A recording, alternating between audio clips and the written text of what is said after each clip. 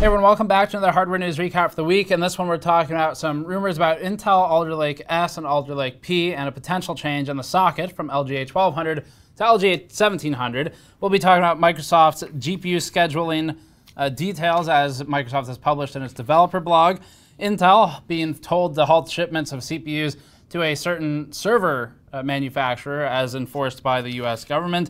GTX 1650 Ultra rumors, data cap discussion, and ceramic. Before that, this video is brought to you by the Be Quiet PureBase 500DX. The PureBase 500DX is a new push from Be Quiet into mesh-fronted cases that are more thermally focused. The 500DX maintains high build quality and attention to detail for its dust filters, front panel installation, and fan placement, and still has additional focus on noise control. The case comes with three 140mm PureWings 2 fans stock and has RGB LEDs, but with a physical hardware switch for easy control. Learn more about the Be Quiet PureBase 500DX at the link in the description below. So first up, quick GN news item again. The X570 chipset Metro poster is upside down.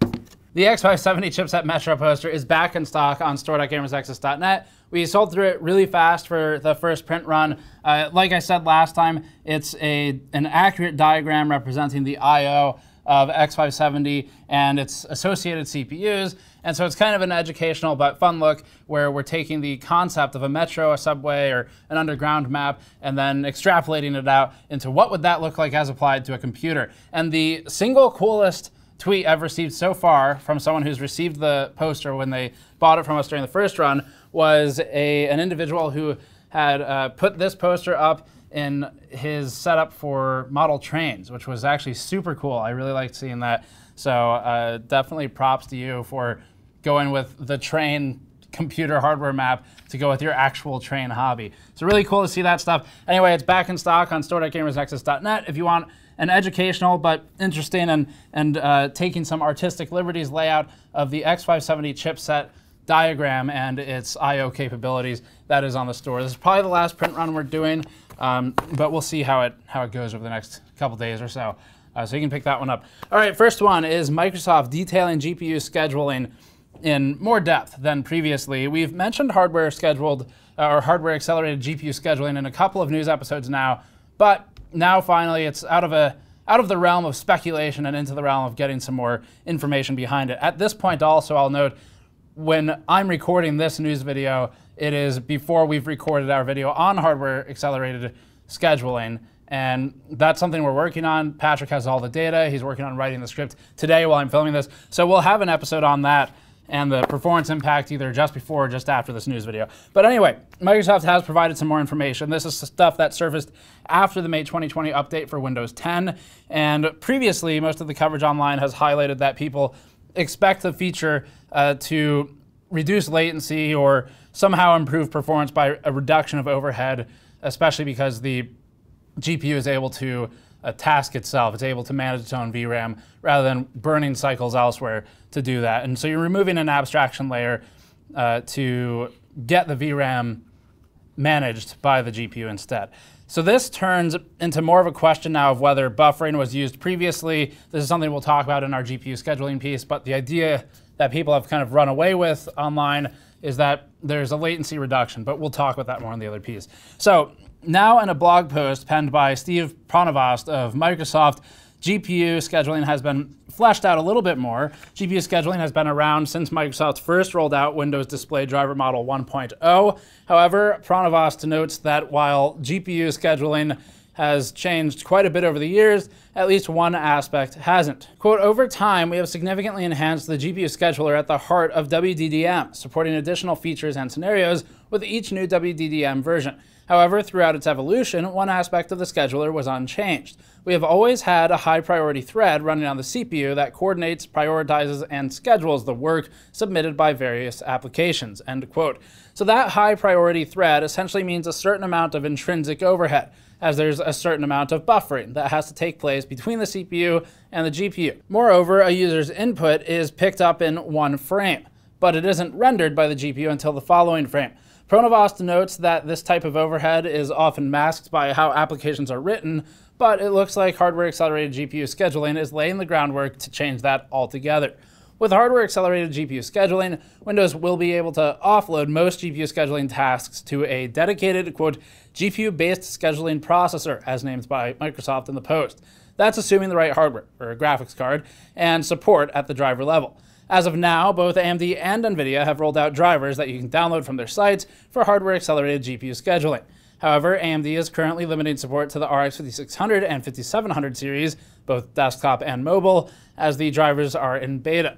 NVIDIA's support is a little bit more broad, but not much, encompassing all RTX cards. Pronovost goes on to say that, quote, Windows continues to control prioritization and decide which applications have priority among contexts. We offload high-frequency tasks to the GPU scheduling processor, handling quantum management and context switching of various GPU engines. Although both AMD and NVIDIA have drivers out there now that support this, neither of them has yet made a big deal out of it because, again, it's just the beginning, and this is something that the Microsoft Dev blog post hints at as well. The developer blog says that the new scheduler, this is a quote from them, the new GPU scheduler is a significant and fundamental change in the driver model, and changing the scheduler is akin to rebuilding the foundation of a house while still living in it. Quote, the goal of the first phase of hardware-accelerated GPU scheduling is to modernize a fundamental pillar of the graphics subsystem and to set the stage for things to come. But that's going to be a story for another time. So for now then, users shouldn't really expect any significant or groundbreaking change for performance due to the hardware-accelerated GPU scheduling. It'll take some time and development resources for Windows and GPUs to fully leverage this feature, and it's obviously something we'll be covering a bit more as we move forward with it. Next up, this week, news broke from the Pentagon of a list of companies accused of having ties to the People's Liberation Army, or China's military. Among those companies is Inspur, who is the third largest server manufacturer globally and the single largest in China. The list, of course, also includes Huawei. As a result of this news, Intel had been temporarily forced to halt all shipments to Inspur, as the US government is looking to cut off access to American IP and technology. Tom's Hardware reached out to Intel for a comment and received the following statement in return. Quote, we have temporarily paused shipments to one customer in order to ensure compliance with the US government export regulations. This is a temporary pause expected to last fewer than 2 weeks for some items, and others will resume in a matter of days. We will resume shipments as soon as we can while ensuring compliance with US law, Intel said to Tom's Hardware. We've included their story in our show notes document if you'd like to read more on that report. It isn't presently clear which products Intel had to halt the sales of, nor how much of a financial impact that might have had on the bottom line, but none of it really matters. Within days, Intel started shipments again, and Tom's followed up with Intel and received confirmation that the two companies began doing business together once again with the product lines that were previously halted. Next up, Intel documents showing Alder Lake-S, Alder Lake-P, and LGA1700 socket details. Serial leaker and hardware sleuth Momomo_US, whom we'd like to point out is typically extremely accurate in the leaks that they post online.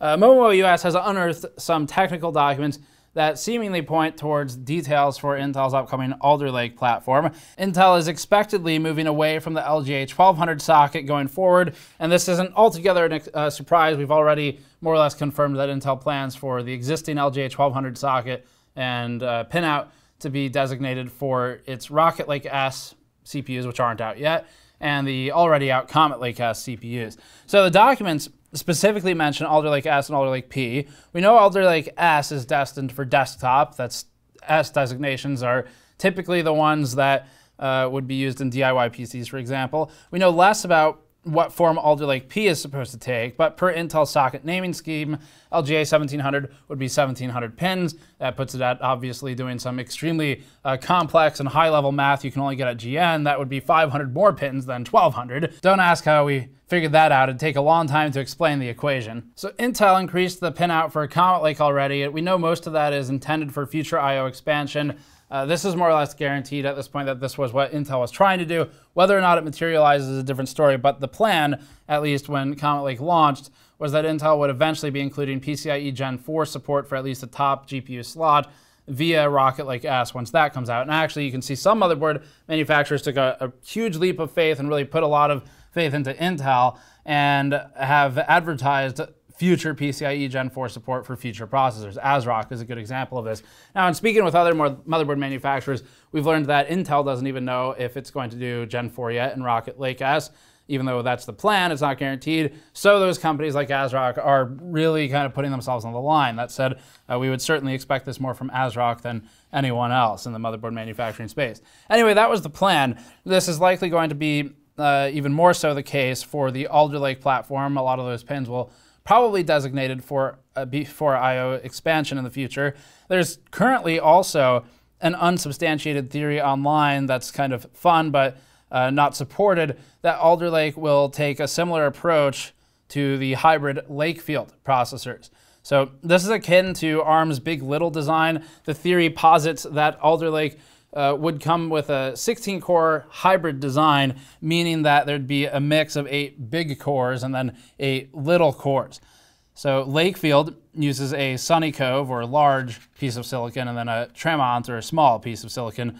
Take that with a huge grain of salt, obviously, but that's one of the speculation or theories that we've seen out there. In another find by Momomo US, it seems we're destined to get yet another rewarmed GTX 1650, this time in the form of the GTX 1650 Ultra. This particular SKU is one from Galax, but we're likely to see more from other AIB partners soon enough if it holds true. This kind of follows what we saw with the 2060 KO, where EVGA was the first that we were able to publicly identify as using a 2080 silicon down to 2060 level, except that had things fused off. This is common when NVIDIA especially, but any manufacturer, but really NVIDIA, when they want to get rid of silicon, start prepping for the next generation, or just they realize that demand is higher for one than the other, they can't meet the lower end, and they end up with overstock. Typically what they'll do is fuse off features, so they physically limit access to them, and then bin it down as a lower end part so that they can recoup that cash that was invested in the silicon to begin with.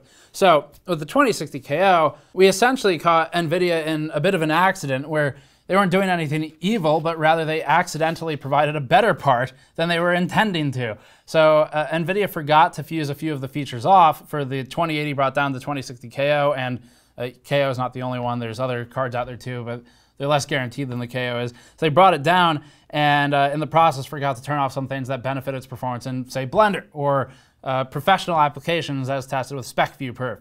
So that was the story there. Now, this is looking likely for the 1650 Ultra as well, when we discovered a lot of the 2060 KO performance discrepancies from the original 2060 and spoke to NVIDIA about it. One of the things that NVIDIA told us was, oops, we didn't mean to do that. We'll probably make sure that doesn't happen again. So it's unlikely that that'll happen again, and it's unlikely a 1650 Ultra will be some magical GPU like the 2060 KO was.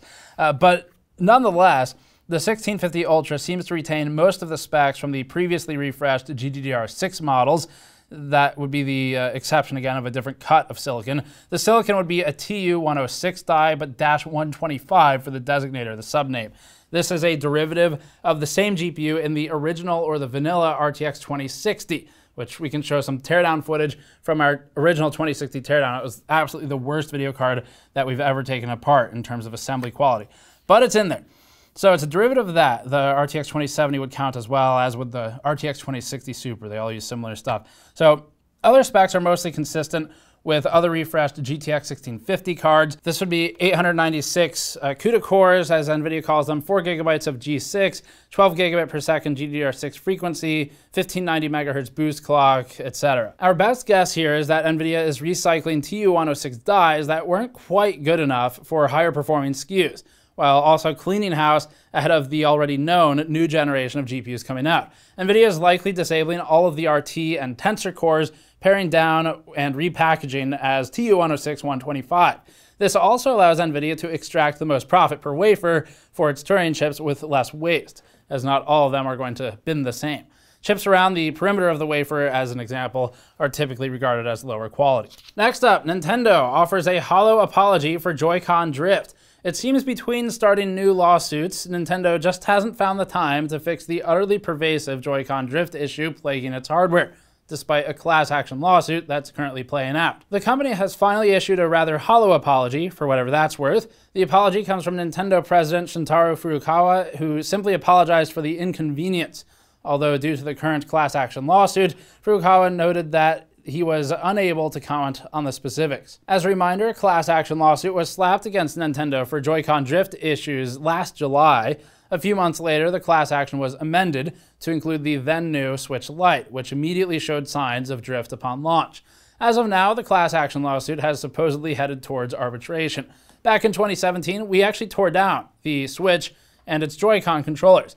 And we tore down the Switch Lite more recently. Our news writer for all of these episodes, Eric Hamilton, has actually fixed a number of switches on his own and informs me that it's not too difficult. So if you do end up with this issue yourself, you could look into a solution. I believe iFixit has a guide on that for specifically Switch Joy-Con drift issues.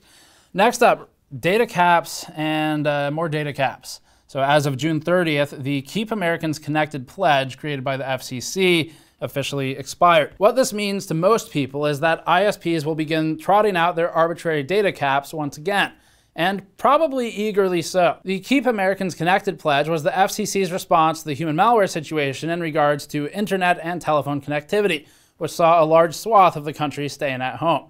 As a result, those people were working, learning, and consuming more entertainment from home. The Keep Americans Connected pledge asked ISPs, but did not force, that they pledge not to disconnect services and that they relax their data usage limits. Most ISPs took part of this pledge and agreed to remove data caps temporarily and vowed to not disconnect customers for their inability to pay. Some ISPs adhered to this pledge better than others. Verizon has been one that hasn't really stuck to it. So far, the FCC hasn't announced any intentions to extend this pledge, although it's not binding, despite the surging human malware situation, at least in the US. Additionally, many ISPs have not indicated that they will extend the benefits provided under the pledge, whatever those may be, meaning that many will now start charging for data overage once again. If you're not in the US or not somewhere where you're familiar with how data caps work in some states, especially in the US, you'll have ISPs, which are largely monopolized here, or duopolies if you're in a good situation. They will impose an amount of data, typically per month, at which point you have to pay for overage, kind of like cell phones would do. So that's what this was supposed to remove, some of that, because the excessive data use obviously encountered at home, where people are now suddenly doing everything they used to do in an office at their house, or doing everything they used to do at school in their house. So the ISPs, for the most part, haven't indicated any desire to extend their pledge on this, meaning that, again, they're going to start charging for data overage and attempting to collect payment on any outstanding balances. PC World noted that some ISPs, like Cox Communications, which lately has been our favorite one to discuss in the last few news episodes, have already returned with data caps. AT&T is promising to waive overage charges for customers with certain plans, like AT&T Fiber, which if you have that, then they're gouging you to begin with. Well, at least if you're a business, speaking from experience. PC World has also curated a great list of most major ISPs and their current stance on data caps, overage fees, things like that. And we're happy to point you towards PC World. Gordon is one of the editors over there, and we have a lot of fun doing videos with him every year. So, although not so far this year since CES, but check them out. We'll link them in the show notes below as well. Finally, T-Force and the ceramic C440 SSD. Team has outed a new PCIe Gen 4 NVMe-based SSD with an interesting bit of marketing. And you all know how much we love marketing here at Gamers Nexus. The T-Force Cardea, how do you even say that? I had to pause and do a cut because I'm not really clear on how to say the product name. The T-Force, we're gonna go with Cardea. A ceramic C440 SSD gets its namesake, at least in part, from a ceramic heat spreader that's on it. Ceramics for heat dissipation really aren't new. It's a common conductor. You can get ceramic heat sinks. It's also a common ingredient in a lot of thermal pastes. But anyway, they're using that in the SSD as a heat sink. It's popular for Raspberry Pis, things like that too. And T-Force seems to be touting the SSD as the first to deploy a ceramic heat spreader for the NAND modules, which is the last thing that needs to be cooled. But anyway, the quote was, "The use of aerospace ceramic composite cooling materials not only provides excellent heat dissipation, but also reduces heat by 18% when the case is equipped with a fan," says Team in its press release.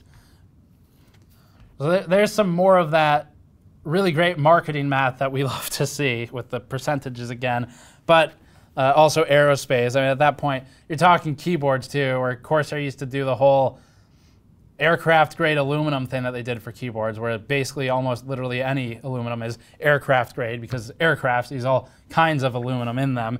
Most of it, bikes are made out of aircraft-grade aluminum at that point too. And so is just about actually the cases we work with here are aircraft grade aluminum. Probably some aluminum cans are aircraft grade aluminum. So anyway, this is kind of up there with that in terms of marketing quality. But as for the more realistic specs that actually matter, the ceramic SSD, the C440, is a PCIe Gen 4x4 1 terabyte drive. It is of the M.2 variety, so we're assuming that's a 2280 form factor, but Team has not specified the exact form factor as of this time.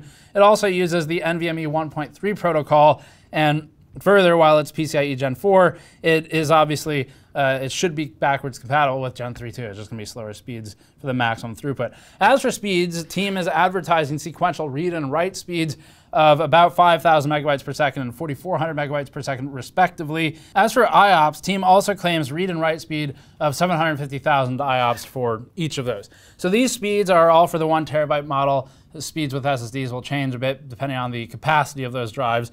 They also have a 2 terabyte model. For durability, for endurance, the C440 has an MTBF rating of 1.7 million hours and a total bytes written rating of 1,800 terabytes for the 1 terabyte model. T-Force did not disclose pricing or availability at the time, or Team didn't at the time that we wrote this news story. So that's it for this one. As always, thank you for watching. If you'd like to pick up the X570 chipset Metro poster while you can go to store.gamersnexus.net and grab that. Extremely popular, so thank you to all of you who bought the first round. It's back in now. And again, a shout out to everyone who tweeted at GamersNexus with their photos of the poster setup. We love seeing that stuff whenever you pick up our stuff. And if I see it, I try to retweet it as well. So thanks for sending those in, lots of fun. Otherwise, you can go to patreon.com/GamersNexus to get access to the newest extras videos like the new Patrons Ask GN. Subscribe for more. We'll see you all next time.